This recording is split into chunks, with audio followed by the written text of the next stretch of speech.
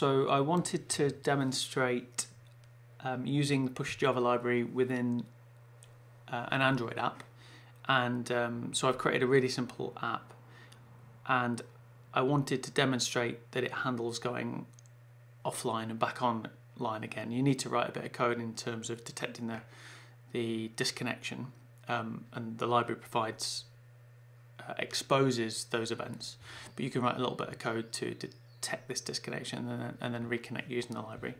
So over here on the left we've got Eclipse running with an emulation control, and what this allows you to do here is data. I can change it. Home means connected and unregistered means that it's not on the network.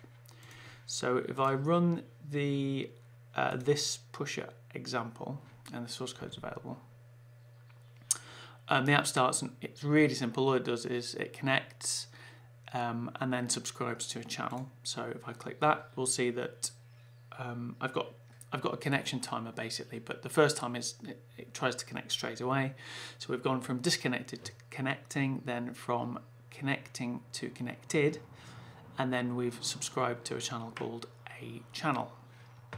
If I now jump over to the emulator control and I change the data connectivity to unregistered, you'll see over here we've detected the disconnect and we're trying to connect again. And basically we're going try once in a second, then try after 2 seconds, then try after 3 seconds, and so on.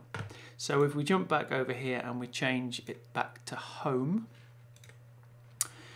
you'll see there it was trying again in 6 seconds.